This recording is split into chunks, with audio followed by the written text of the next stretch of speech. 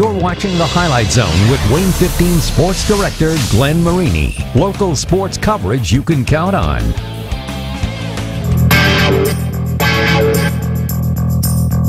We own from last year, don't we? Sir. A lot of energy, a lot of passion. Leave everything out on the field. We know that we're coming in as the underdog. We're going to have to pick it up and proving people wrong. We're AC, we're expected to win. It's the game plan we're going to go out. Try to stop them as much as we can. So we have to play better offensively. They're 11-1, we're 12-0 in a regional championship on the line. Well, it's a funny way that the football gods work their magic. Monroe, Indiana and Bern, Indiana, less than 10 miles apart, but it took until tonight at regionals for South Adams and Adams Central to meet in the postseason. That said, nobody was really complaining. Andy McDonald joins us with your Highlight Zone Game of the Week. Andy? Hey, thank you, Glenn. Back in week 6 of the regular season, it was a soggy night, but it was all star fire. South Adams beating the Jets 42-14 on that nastiest night of weather we've seen all season. The big question, would it be a sequel for the Starfires or an upset for the Jets? South Adams at AC Adams Central. It's your Highlight Zone Game of the Week. Cold but dry night out there in Monroe. South Adams ranked second in the state with a perfect 12-0 record. Adams Central ranked 4th, 11-1. That only lost to Grant Mosier and company. First quarter break, Hirely, the extra effort to get in the end zone. Jets out to a 7-0 lead. All shorts for Grant Mosier on the cold night, and this a short touchdown diving in for Nick Stuber to even the game up. South Adams quarterback James Arnold had a school record 471 through the air in the first matchup. AC trying to cool him down. Ben Voriol sack. Joseph Collier scoop. It's knotted at 7. It's a tight game at the break. Second half, head coach Michael Mosier has the game plan working to perfection. Hirely, after a long drive, he had 160 on the ground. It's 13-7 after 3 in favor of the home team, Adams Central. Fourth quarter, every important down. The Jets, they just seem to come up clutch. Dallas Schwaller to Alex Curry, sets it up inside the 1, and it'll be the trifecta for Hirely, the sophomore, for the Jets. Rumbles in the end zone, 19-7 in favor of Adams Central. One last chance with about 4 to play for James Arnold and company. Do they have a little magic left? The quarterback heaves it up, but Schwaller there playing a little defense, comes down with the catch and the interception. AC would run out the clock, and like Kevin Garnett said, anything is possible. Adams Central wins 19-7 that final. The difference between losers and champions are their mindset. And our mindset was going in and saying that we're going to believe we're winning, and there's no other idea in our minds. We're winning this game. Adams Central is heading to semi-state. What does that sound like? Oh, it's such a great thing to hear. Keep talking to players from the last year, and they just keep saying that we're something special. It just took everything we got all week at practice. We had a good week of practice. We were focused. Coming into the game, believing we could win. It took all we took tonight, and we got it done. You're shaking your head right now. What's going through that mind of yours? These kids worked their butts off. They worked their butts off for this. We believed all week. We came in Monday and said, we're going to win this ball game. I know no one thought we could win this ball game. These kids believed they could win this ball game, and we believed it all week long, and they proved it. Okay, they did it. They proved it. I can't be more proud of them. I mean, this is a testimony to the belief of these kids, a testimony to these seniors who have pulled off the impossible, and it's not impossible to us. We knew we could do it. One victory away from Lucas Oil Stadium. Next up, semi-state Adams Central at number 8, Lafayette Central Catholic. Glenn, back to you. Who'd have thought it? That's a 40-point swing from that week 6 loss to that game. Lost by 28, now won by 12. Hey, Eastside won the program's first ever sectional title Friday. Could they double down, win the first ever regional crown? Eastbrook in the way. They played in the 2A state title game last year. Laven Davis, though, the sophomore, to Peyton Terry. Terry with the Tootsies. It's an 11-yard touchdown grab, and Eastside strikes first. The men in green up 7-0. Wyatt Stevens, though, quiets the Blazers crowd. It's a touchdown on a 9-yard scamper, and we're tied at 7. Special teams came up big for Eastside last week. They do it again here. The blocked punt out of the back of the end zone. That's a safety. Put 2 points on the board for the Blazers. They're up 9-7, but That would be the end of the Blazers scoring on the night, and Eastbrook was just getting warmed up. This is the second quarter now. Ezekiel Binkert, they call him Zeke. Kid's a freak. He goes 14 carries, a $190, 38 of them coming there. He had 2 touchdowns. It was 14-9 Eastbrook, and then Dylan Bragg hooking up with Isaiah Dalton for a 46-yard score, and Eastbrook goes on to end Eastside's dream season 42-9. Eastbrook will host Andrean next Friday night for a semi-state championship.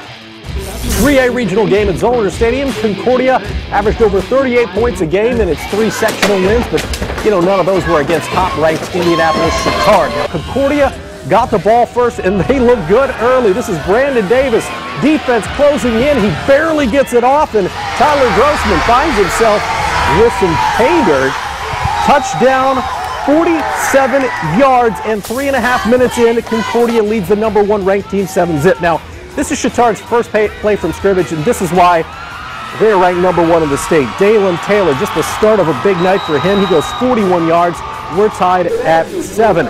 After a blocked punt, Concordia had that punt blocked.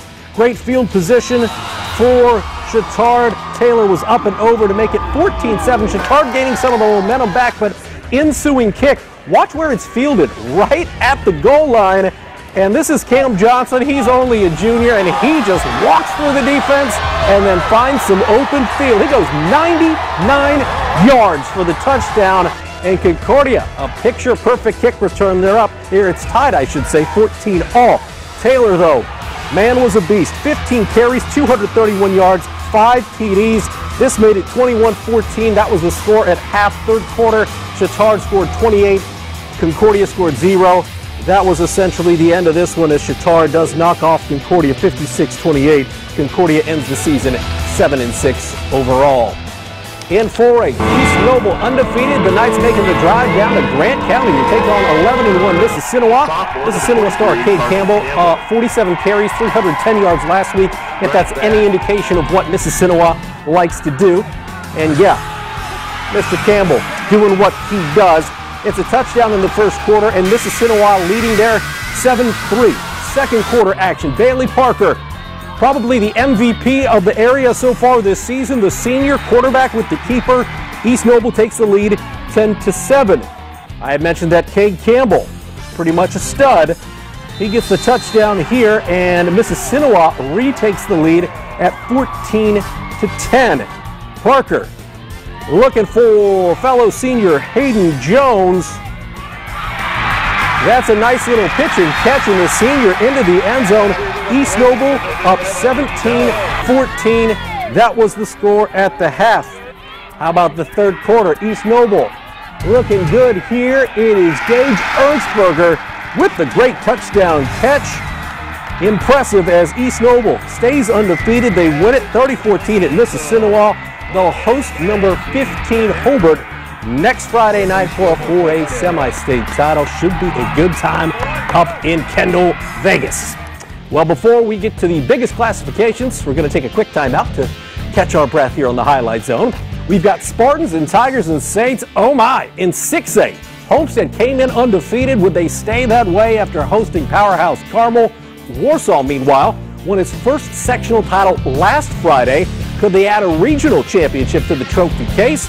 And after jumping up to 5A this year, can Dwenger win a regional on the road in West Lafayette against Harrison? We got highlights of all 3 of those games up next in sports.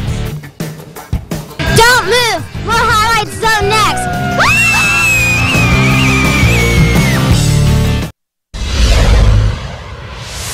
Welcome to the Homestead Student Section, and this is the Highlight Zone! Oh, you got to appreciate the enthusiasm. My man Justin Kenny of Optimum Performance Sports dropping some knowledge on Inside the Zone here this past Monday. He said the first time Homestead and Carmel met back in 1998, the Spartans winning that one 27-3. They went on to play in the state title game that season. Since then, though, these two had met 3 times, with Homestead scoring just 14 points total in 3 losses. Something would have to give at this 6A regional clash. Second-ranked Homestead, number 5 Carmel. Carmel led by the big guy, Penn State-bound Cole Brevard, the D lineman, ranked as the number 1 prospect in the state of Indiana. And this is not how Homestead wanted to start the game. First play from scrimmage, it's Carmel's Dylan Downing. 67 yards to the house, and Chad Zolman not happy to start 7-0 in a hole just 20 seconds in. Luke Goody starts to get things going. It's Cam Rogers, the future Miami Red Hawk, flying high. Big first down, and then Mr. Touchdown himself, Jake Archbold, with a game for the ages last week. That's a pretty darn good catch. It's a 21-yard touchdown, and we're tied at 7-all. Homestead hanging very much with Carmel. Why? The defense was playing great. It's Malik Mickens with the tackle for loss for the Spartans, but under a minute left before the half. This was a huge play for the momentum of this game. Christian Williams to Aiden Ellison with 28.6 ticks left in the half. Carmel up 14-7 at the break. Third quarter, it's Zach White, and White rumbles in for the touchdown, and Carmel did not look back as Homestead falls to the Greyhounds 31-7. Homestead's great season ends with a loss to Carmel. They finished the year 11-1. This was the closest team that we've had in my 4 years here, and a bunch of these guys are some guys I'm never going to forget about. They're going to be my buddies and some of my best friends for the rest of my life. It's a tough loss, and the reason it hurts is because of how much effort and how much work they put in the off season, in the season, you know, all the things that they did. That's why it hurts, and that should hurt. So I'm proud of them, and couldn't be more proud to be associated with a group of seniors. Well said by Coach Zolman. Who will Carmel play at Semi-State next week? Well, Warsaw coming off the program's first ever sectional title. 12th ranked Tigers at number 4 Merrillville. First quarter, it's the Tigers taking advantage. Blake Marsh with the touchdown, and Warsaw up 7-0 early. You're going to see a little more Warsaw. Wyatt Amos making the great throw, and it's Keegan Larsh with the touchdown, and Warsaw out of the gate on the road at Merrillville, up 2 scores just like that. Now, Merrillville, the men in purple, they can play some football. Damian Dixon finds his way into the end zone right there as Merrillville gets on the board. Later, though, you're going to see Blake Marsh to Jackson Dawson. Great pitch and catch. Warsaw looking good, but it's Merrillville with the big second half. The Tigers fall at Merrillville 42-28, so it's going to be Merrillville and Carmel next week in 6A. No more 6A teams from Northeast Indiana alive in the postseason. 5A regional title game over in the Lafayette area. 4th-ranked Bishop Dwenger at 7th-ranked Lafayette Harrison. Brendan Lytle and Dwenger looking good here. Already up 2 scores in the first. It's Lytle to Griffin Eifert. Eifert with the touchdown, 20-0 Dwenger. And about a minute left before the half, it's Lido in the second quarter with a 41-yard touchdown. That was Lytle to Michael Lido. Dwenger wins this one 35-21. They're going to face number 2 Valparaiso at Valpo. 80, John Bennett tells me Friday night, 7:30 is the kick for the game, so mark it on the schedule. We will be there for your Highlight Zone Game of the Week next Friday. We got your Gem of the Night coming up after the break. It's regional time. Who's going to wear the crown? Go East Side! Let's go!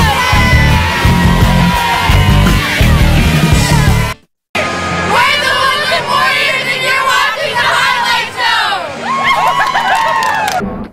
At this point in the season, it seems like every play is a big play, especially when you're playing for the chance to go to semi-state. But only one play can be crowned the best play of the week. And we present you with your regional quality Gem of the Night, thanks to our friend at Peter Franklin Jewelers. Got to go down to Mississinawa for this one. And for the second time this season, it's the combo. Bailey Parker to Gage Ernstberger for the touchdown. Take another look at Ernstberger.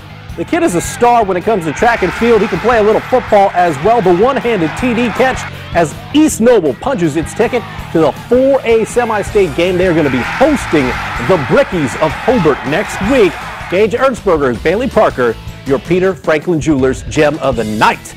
Well, let's move on to key games. Next week, we got 4 games on the docket. Bishop Dwenger traveling to Valparaiso. As I mentioned, John Bennett of Bishop Dwenger saying going to be a 7:30 kick, I should say. Next Friday night at Valpo, that's your game of the week. Hobart at East Noble. 2A Andrean makes the drive to Eastbrook, and in 1A, Adams Central takes on Lafayette Central Catholic. That should be a good one over in the Lafayette area. In hoops news, Mad Ants' first road game of the season. They played the first 2 games at home. They were taking on the Maine Red Claws. early on. This is Naz Mitru Long with the bucket, and he would have himself a night. Mitru Long led the Ants with 28 points.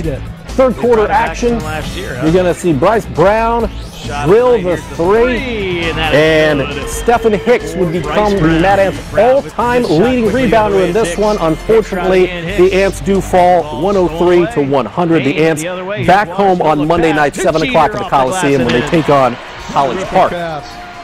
College hoops, St. Francis hosting the annual Northern Lakes Insurance Classic. Cougars facing West Virginia Tech. Jeffrey Reynolds, the dish to Connor Lotzenheiser and the Ohio Kid with the bucket to knot it early. Antoine Cushingberry now looking and finding Jeffrey Reynolds. Reynolds had 23. That would tie him for the team high, and it would tie him for the team high with a guy you probably know, Huntington North grad Hunter Hollowell, doing what Hunter Hollowell does. He buries the three, and St. Francis now 6-0 in the season. They win it 89-70. Girls basketball, 1-0 Carroll facing Leo. This is the Lions' fourth game already this season. And Leo looking like they had some of that synergy going. Jocelyn Roth putting in the deuce. Leo up early on, but Carroll taking over. Emily Parrott with the assist from Olivia Hepner. Hepner had 15. Carroll up by 2 now early. Then it's Hepner finding Delaney Sheets, feeding it back to Hepner. And Carroll goes on to win this one big time, 76-27 at the Leo Lions. Belmont in the post-Grace Hunter era. The Squaws on the road at Woodland to face Gary Cobb and the Warriors. Third quarter action, it's Gabby Joyce who's off to a good start this season. She buries the three for Woodland. Warriors up 21-14. And then it's Taya Kitzmiller finding Dakota Crone. She hits the three, and it's a 24-16 Woodland lead. Woodland not done. Couple seconds left in the third quarter. Addie Bayman doing what she does. That score, the basketball. Woodland takes a low score over Belmont, 35-25, the final. And speaking of low scores, the legendary Don Hunter was honored at this one. Northside hosting Huntington North, tipping our cap to our guy Don. First quarter action, Leah Campbell advancing it to Caitlin Arnold. This is the first score of the game. Huntington North out to an early lead. You're going to see Leah Campbell getting it and scoring. This is Huntington North. You saw 2 buckets. That's all it would take in this game because Northside scored only 2. Huntington North wins it 60-2. Our final stop, we're talking about on the ice. First of 3 games for the K's this weekend. K's hosting Kalamazoo. Just 33 seconds in, it's A.J. Jinks finding the net. He lights the lamp for his 8th goal of the season. 1-zip K's, still 1-1. Olivia Gallipo with the 3rd goal of the year. Comets win it 7-2. They're at Cincinnati tomorrow. We'll see you next Friday night for Semi-State.